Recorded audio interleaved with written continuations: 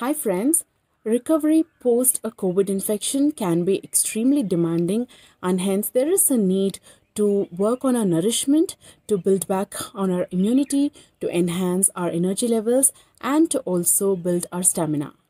Providing good amount of calories through healthy carbohydrates such as brown rice, millets, oats, etc. can be useful. We can also provide good amount of calories through root vegetables such as tapioca, sweet potatoes, and potatoes.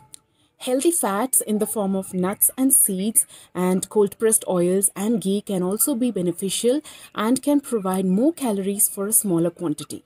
Undoubtedly, a protein rich diet plays a huge role in building back our immunity and also to keep our muscles healthy. So, good sources of protein such as dals, lentils, pulses, milk products like paneer, curd, milk can also be provided. You can add good amount of nuts and seeds again because they're also very good sources of protein.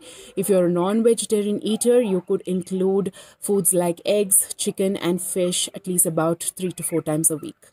A good combination of carbohydrate and protein, such as dal khichdis or broken wheat or brown rice khichdis, oats pongal, multigrain or oats chilas or multigrain dosas, or ragi porridge or multigrain porridges, all of these options can be a simple meal option.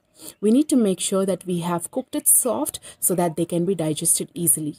For the micronutrient requirement, it is important that we are loading up on fruits and vegetables.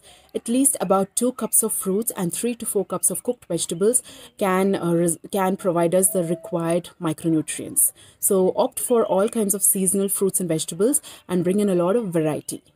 The next factor we need to consider is hydration.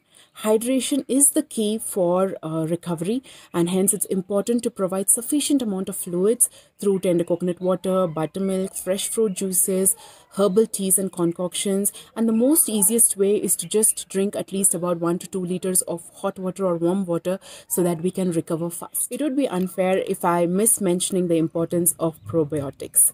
In this constant war between microorganisms, it is important that we are providing the healthy gut-friendly microorganisms so that they can keep us protected. Especially after treatment, we may have lost a good amount of healthy bacteria from our stomach, and hence it's important for us to replenish them.